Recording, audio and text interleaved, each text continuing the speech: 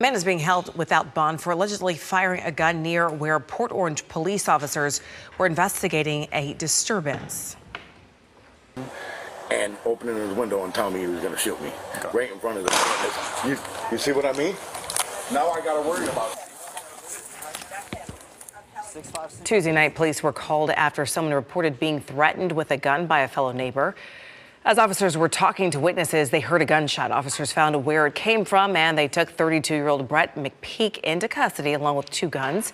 They also believe he had been drinking.